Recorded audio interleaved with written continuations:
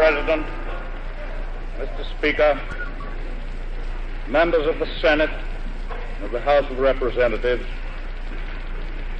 yesterday, December 7th, 1941, a date which will live in infamy.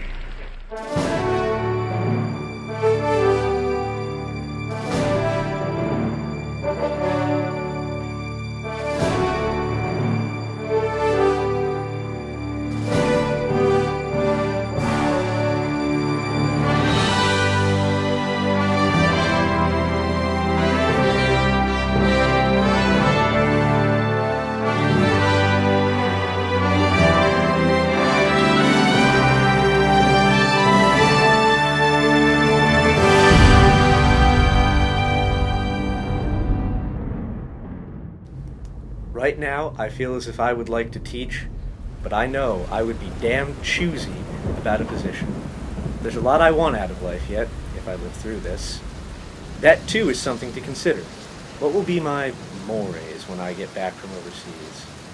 That changes a person, you know. Bill Harrell to Nancy Thompson, December 5th, 1944. I hope you realize what deeply rooted and numbed emotions the serviceman's news reawakens. I don't take this paper casually for granted. To me, it is important because it brings back into perspective things, places, people, smells, atmospheres, the image of what seems so long ago and sometimes even never.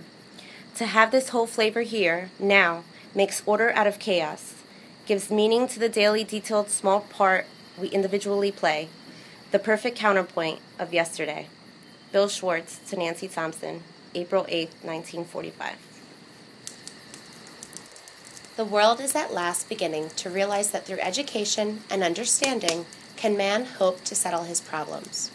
We as educators shoulder that tremendous responsibility today, and it is our duty to foster and develop that understanding within the present generation, for that is what those who gave and never came back expect of us. Bill Schwartz to Nancy Thompson, February 2nd, 1946. As the Newark State Teachers College librarian during World War II, Nancy Thompson preserved over 800 letters from students serving in the war and noted in her scrapbook, "It is the story of the war itself and how these men and women came back to our country's children to teach the meaning of freedom." As the hub of a communications network that foreshadowed modern social media, this project, consisting of transcriptions, digital preservation, and analysis of the scrapbook, reveals how the local community was changed by a global event. By mapping this network 70 years later, we recapture the movements of hundreds of people and ideas across the country and around the globe. With the sun setting on the greatest generation, this project proudly shares their stories for posterity, but more importantly demonstrates how World War II changed American society. We follow these men and women as they take part in the greatest mass mobilization in American history, from their initial processing at Fort Dix and everywhere between Tokyo and Berlin. The project bears witness to the raw emotions of a generation at war, ranging from the mundane to the momentous.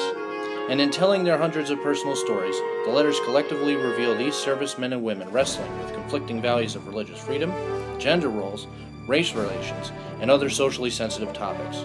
While much has been written on World War II history, Nancy Thompson's scrapbook is one of the last untold stories of the war.